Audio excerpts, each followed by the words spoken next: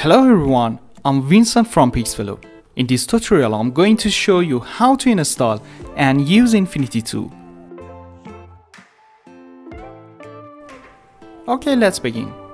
You can use Infinity tool without toolkit, but I recommend you to use Motion Factory. It is our latest extension for After Effects and Premiere Pro. The installation process is very easy and fast. All you need to do is visit our website at pixfellow.net/infinity and press this button to download it for free. Once you downloaded the ZXP file, you need to install it through a ZXP installer. If you don't have ZXP installer, there's a free tool that you can download and use to install Motion Factory. Just go to this website and get it for free. After installation, run the ZXP installer and drag the Motion Factory file into this tiny window. Alright, now open After Effects and go to this path, Window, Extension, Motion Factory. If you see two Motion Factory, it's because you have also installed Motion Factory Classic, which contains our popular projects like Action Effects, Type Builder and HUD Builder. But we are not going to use it for Infinity. Let's get back to the new Motion Factory. To import Infinity tool into the Motion Factory, first you need to unzip the Infinity tool pack on your hard drive. In this pack, you can find these folders. 2 for After Effects CC 2018 or 2019 and 1 for Premiere Pro CC 2019. You can also find video tutorial and the quick start PDF files. Head back to After Effects and with this blue button, import the folder of Infinity tool. You can find the related version and import it. Now to use items, just drag them to your project panel.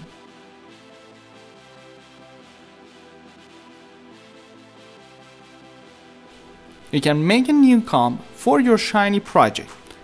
Then drag Infinity item that you want to use into your timeline. You can see when you select the comp, the panel of Motion Factory automatically switches to the setting of that particular scene. From this panel, you can customize text, colors and more.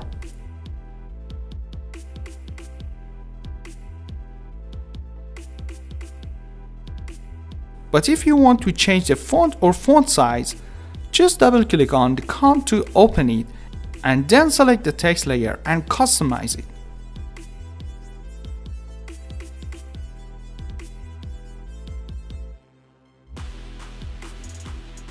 Let me change the colors a little bit. Also, single scenes have a special feature. All the items of this category are responsive. It means you can change the size of the scene in middle of your work without losing the layout. Cool, right? All you need to do is double click on comp and go inside. Now press Ctrl K for Windows or Command K for Mac to open the comp setting. This process is fast because you can see what happens to the size in real time. Also, if you want to change the layout, there are some green markers for this job. These markers won't be on your final render anyway, but you can hide it too from this checkbox. If you select these green move icons, you can move the elements or resize them to your needs. Now I can customize the entire layout however I want.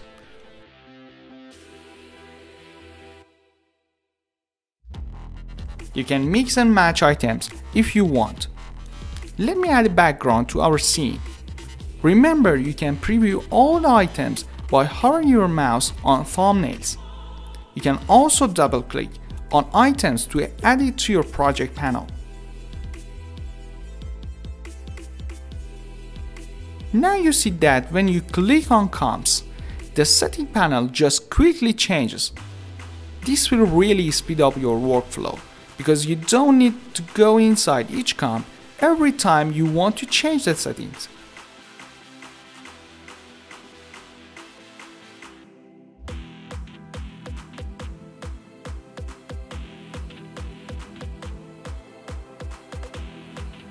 Now let me just remove the background of the first item and polish it.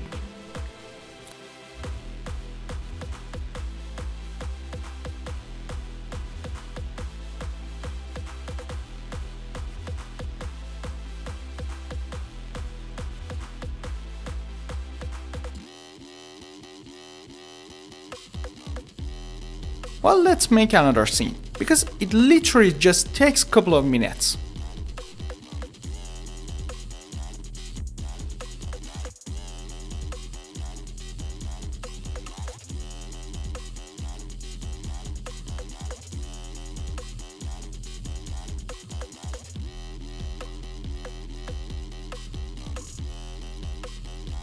Also, the same process goes for Premiere version 2. Just run the Motion Factory, import the folder, and start using the elements. One quick fact, the panel of Motion Factory syncs real-time both on Premiere and After Effects. So if you import something, you don't need to import it again on Premiere. Exactly like this new folder here. Let me make a quick scene here on Premiere 2.